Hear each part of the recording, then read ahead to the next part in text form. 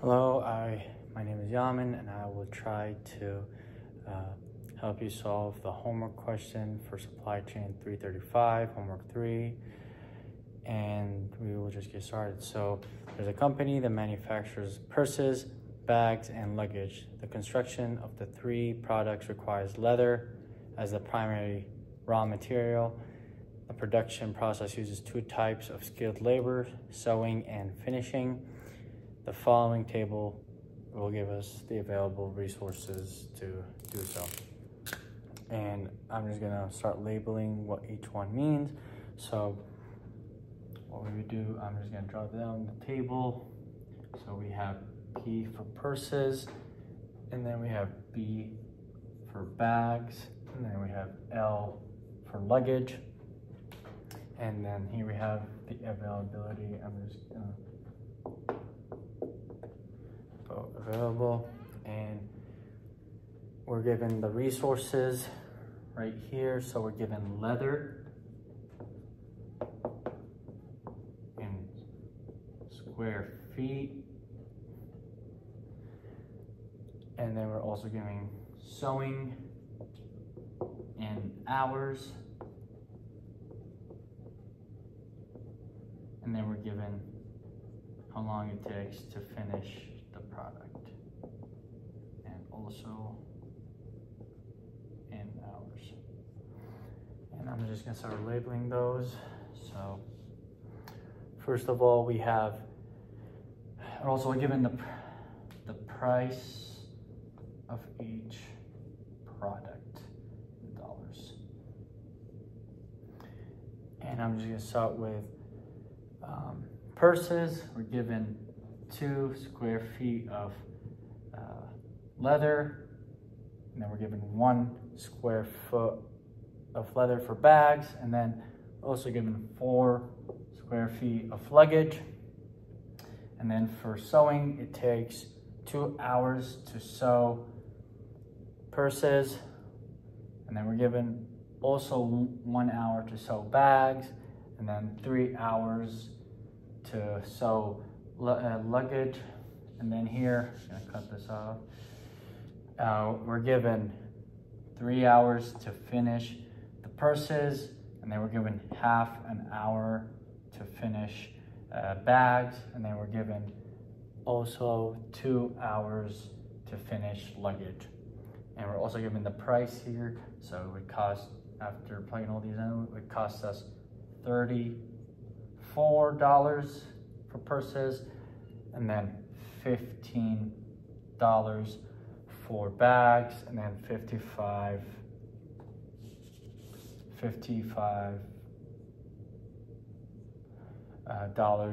for luggage. And we're gonna put the availability here. So less than or equal to 62 feet of leather is available. And then we also have less than or equal to, we're given 80 hours to do the sewing that's available for us. And then to finish it, we have 75 hours to finish. And as you can see here, we will have our constraints and our objective function. And I will now show how we will do this in Excel and solve part 1, part A of the problem. The table given to us of each raw material given from the leather, and also the hours for sewing and finishing, and the price of each unit, and the hour availability for sewing and finishing, and how many feet is available for the raw material. And I will show how to do this in Excel. So if we go here to Excel, you see I've already done it, but we'll start from the beginning. So we will call this purses, and I will zoom in just to show a bit more. And this is bags, leather, luggage, and here we'll leave this empty. and he will have the objective function, which we are given, which is the price right here, and I will label that as 34, 15, and 55. And then I will put in the first constraint, which is for leather. So I'm going to put L for leather, and I'm just going to type it out. And then constraint 1. And then for the sewing, it will be constraint 2. And then for finishing, which will be constraint 3. And now, I'm trying to just make this look a bit more professional. Here we go, and then we're given the constraint for leather, which is 2 for purses. That's how many feet it takes to make a purse. And then for luggage, it takes 1 square foot of leather to make it. And then for luggage, it is 4 feet squared of leather to make luggage. And then for sewing, it takes 2 hours to sew it, 1 hour for bags. And then for luggage, it takes 3 hours to make. And then to finish it, it takes 3 hours to finish. And then half an hour for bags to finish. And then 2 hours for luggage. And then here we will just put our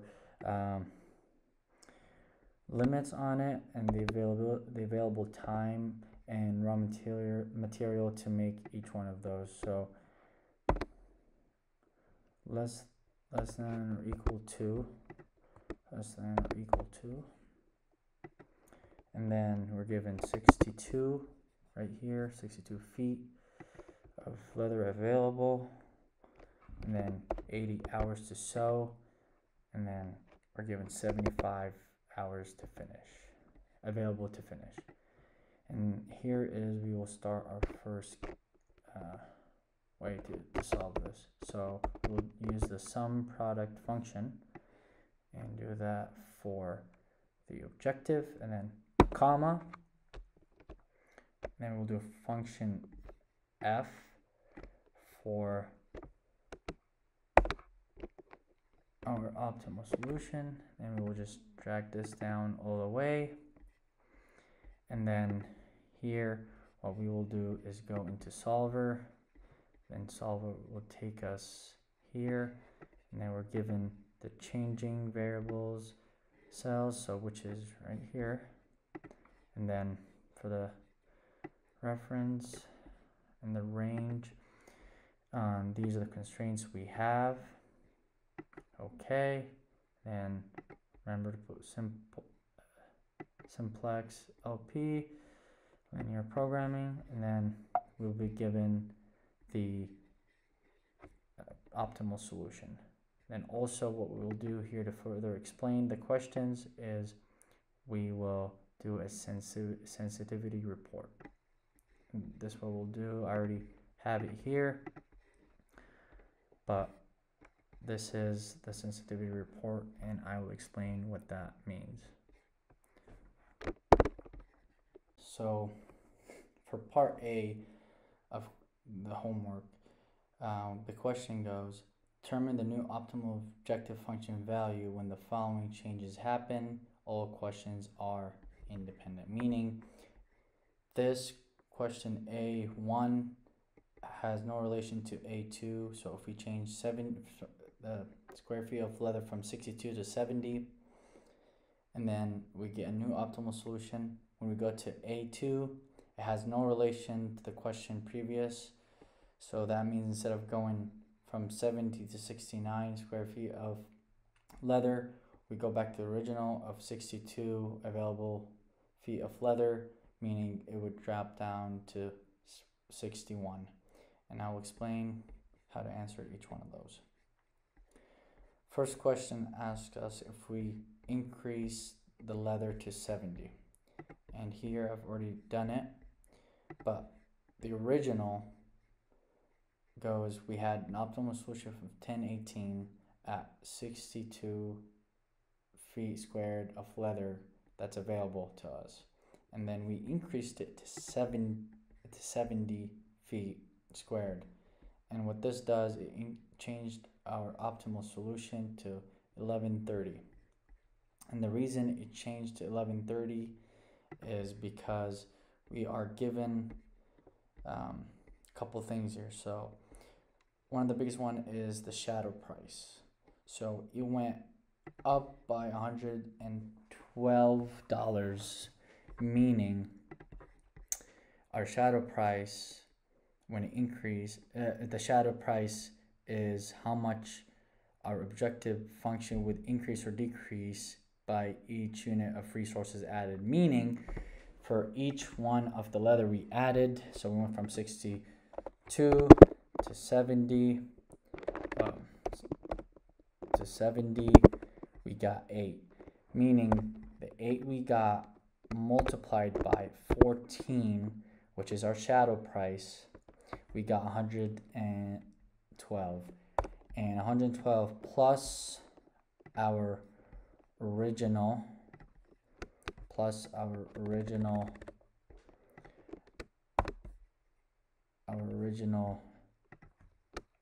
optimal solution, we are given 1130.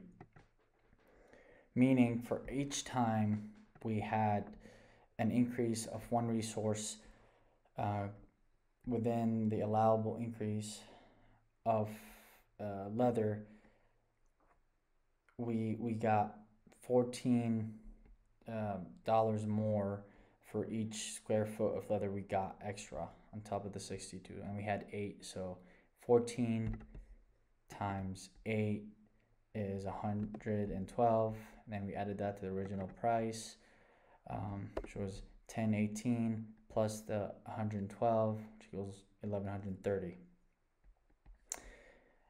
And this is within our allowable increase of resources. So we went up by 8, and that's within our allowable increase. So we have 10 more feet where we would make profit, but if it went over 18, it would be irrelevant, because that would be just pointless to add any more, because we won't be making any more money, and our resources will be mostly allocated to the leather. And now, if we go back to question A2, available leather is decreased by 1 foot, meaning if we go from 70, and we were at 62 originally, and now we go to 61, what this will do, and we can do this in Solver too, is show what the optimal solution is now. And our optimal solution went down from 1018 to 1004, and that is because we dropped $14 according to the shadow price here. So we went from 118 to 1004, subtracted the shadow price of 14, that gave us 1004, and that's how we got that. And then if we move on to question A3, the available sewing hours are changed to 86 hours. Let's see what that does. So we'll go back to the original, and here should have no effect. So if we go up to 86, something interesting will happen, and we just solve for the optimal solution, and now we see that it has not changed. Why is that? Because if we look here, the shadow price for sewing is 0. It means adding more sewing time will not result in any change to the total profits, meaning it will remain at 1018. So even if we added any more hours, it would not make change. And why is that? Why is it if we added 6 hours to the 80, it would not make any change? And that's because the allowable increase is infinite, meaning if you go anything above the 80 here, the constraint RH side, anything above that would not result in change in profits, meaning it will remain at 1018. And then we will go to question A4. Available sewing hours are changed to 60. So the same spot, if we change this to 60, we'll see what happens. Again, it does not matter. I just like getting rid of these. What will happen if we decrease the sewing time? And we see the optimal solution did change. So it went from 1018 to 1008. And why is that? We dropped 20. So why did that change now? So if we go back here, we are given the allowable decrease of resources here, speaking hours. So if we decrease the available hours from below 18 and we decrease that by 2, so 18 plus 2, 20, we went from 80 to 60, meaning that it went beyond the allowable decrease, and this will result in a decrease in profits. And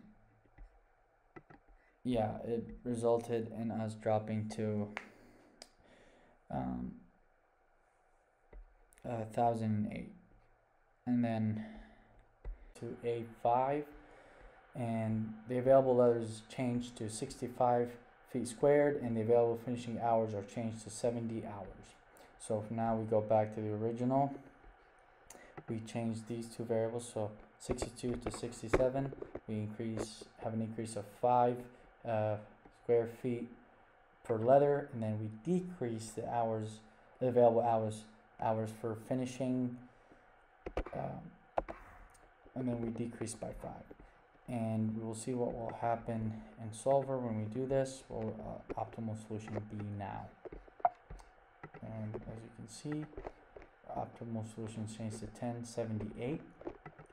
And how did that happen? So we went up by 5 square feet for leather, and as we said before, the shadow price is how much our objective function increases or decreases if we add or remove resources. So for each square foot of leather, we increase the profit by $14.